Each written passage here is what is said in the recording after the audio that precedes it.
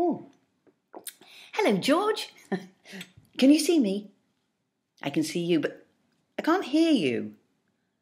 Oh, yes, message me like that. Thumbs up. We're all fine. Oh, coping with the new way of life. James is happy, killing zombies on the PlayStation, and Kitty's on about 5 social media platforms at once. Your mic's still not working. Oh, never mind, I'll keep talking. At least I can see your face.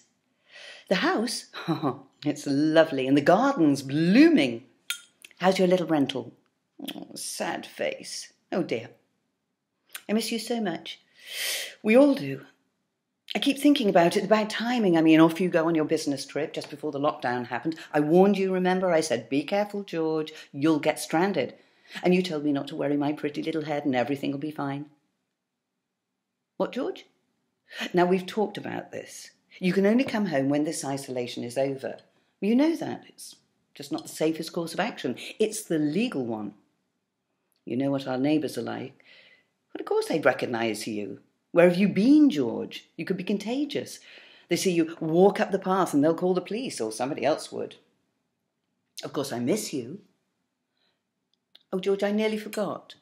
When they declare this isolation is over, would you mind awfully if we made it permanent?